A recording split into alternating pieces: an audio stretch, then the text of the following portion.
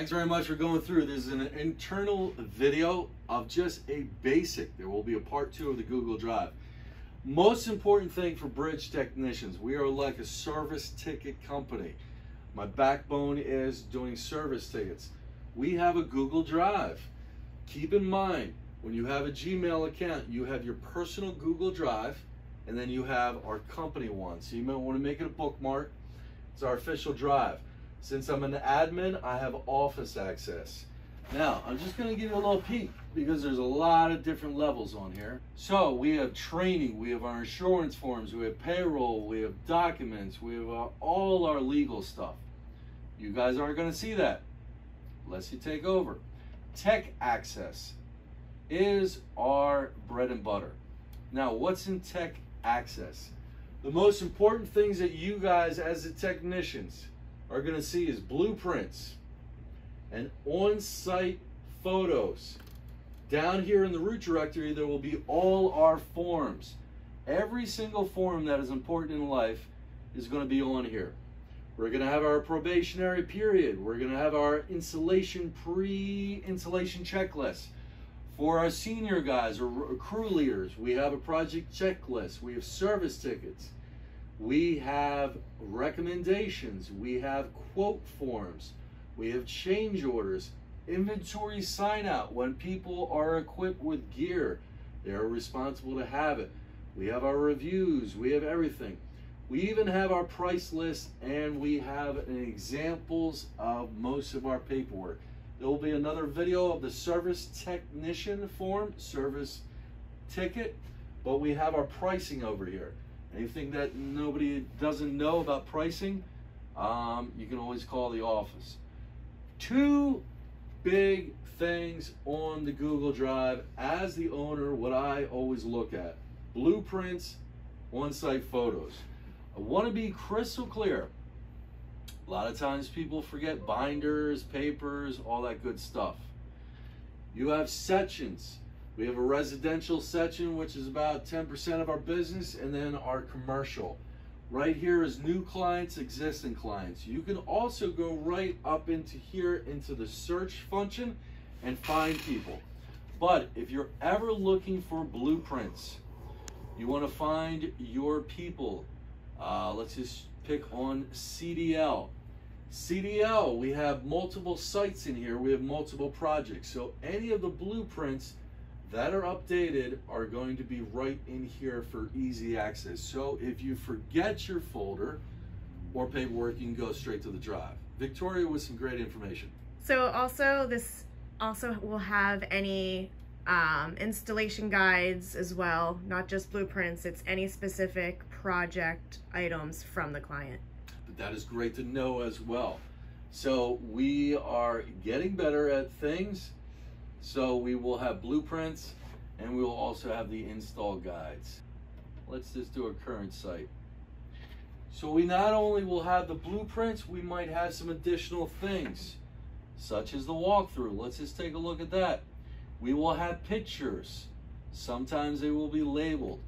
But a lot of times, even before you get on site, you can see what your environment is. So a good technician would take a look perhaps the night before, instead of watching Netflix or Tony Robbins. Actually, that's a good one. But you can take a look at the site pictures and also the maps. So again, you'll always have access. There is not an excuse where if you forget your project checklist or your blueprints, there's no excuse of not knowing what's going on. We have enabled you guys with your smartphones to take a look at blueprints. Now, the big thing is on-site photos when you guys are going out there. We have all our pictures online. I want to be clear on that. So we have residential, we have commercial. So we're just going to pick on commercial for right now. David's Bridal. We'll go into there. We'll have multiple shots, multiple folders.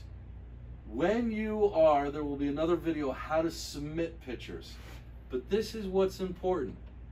I'm not able to go to every site. I should be every site, but in different sections, this is a bigger site, multiple projects and stuff like that. You will have your you will have your cabling reports. The cabling reports are proof in the pudding, so that our customers, when they say, this don't work, I jiggled the cable, hey Skippy, take a look at the certification reports.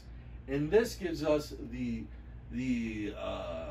concrete example of, yes, we did a great job, here's your things. You know, things happen. Now also in these folders, if you are a crew leader or a senior technician, you will have copies of the project checklist. Project checklist is so that we can hand off sites from technician to technician. Ooch. And once again, we're just doing a brief overview, not going to go too granular. So again, the big thing on when we close out, we have the cabling reports, we have the daily things that might be weekly, but the last hoorah is the cabling reports and site photos.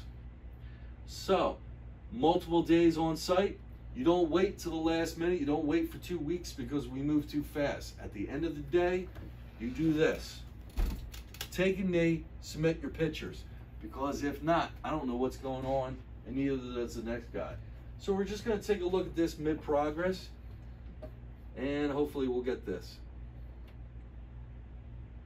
As we're scanning over here, there's multiple shots of multiple things. I'm not going to go through every picture. This is key for technicians. You are responsible for taking your pictures for stuff that you do. Now, I'm just going to show you an example, right? If you're working on an outlet like this, I don't want to see a picture way up over here. That's all great and stuff like that. But if I take a picture of this, I want to be able to see the label. You know, I want to see that this one is there. Now, I also need a second shot from this angle, and it's going to clearly capture your workspace.